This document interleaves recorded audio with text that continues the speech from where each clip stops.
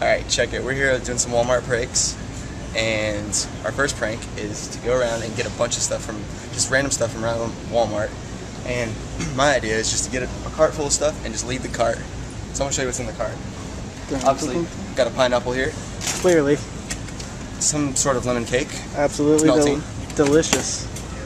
I don't know what this is. Cantaloupe. Toilet seat. Safety first. Oh shit, I think I broke that. Yeah, I definitely punctured this. This is just a long, I don't know what it is, but it's a phallic item. I think what they use this for is just to collect all the oil from the BP spill. Yeah. Seat cushion. This is from a little boy right here. Just got himself a little bike. Yep. And plumber, or whatever this shit is, plunger. Yeah. Some loofahs, primer, and just a bunch of other stuff. Alright, so I'm just gonna leave this here. And what Adam's is gonna do is he's got a few items right here. He's gonna put this over in the furniture section. Tire. We don't know what we're doing with this yet.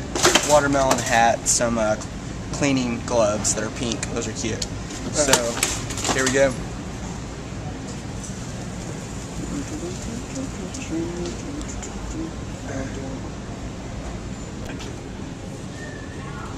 Hide it.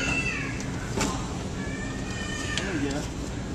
Just leave a little bit there. A little visible.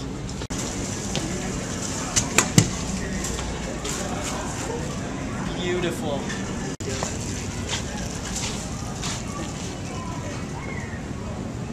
Won't work. We gotta modify the package. Boom.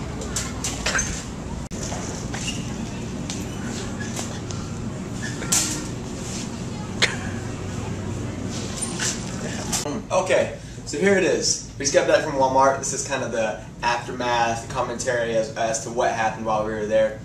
And needless to say, as you watch that video, things didn't really go as we had planned for it to go.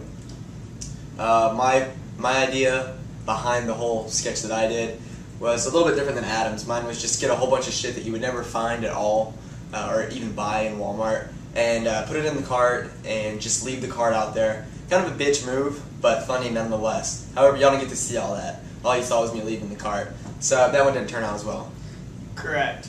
And I really think his skit was great, but you really had to be there at the moment, and it was situational. He had little things that didn't even have labels on them, and basically he wants the people to pick up the basket and try to put these back where they belong, and there's no way they're going to find it. So I thought that was good. A little jar of honey with no label on it. Where the hell does the honey go?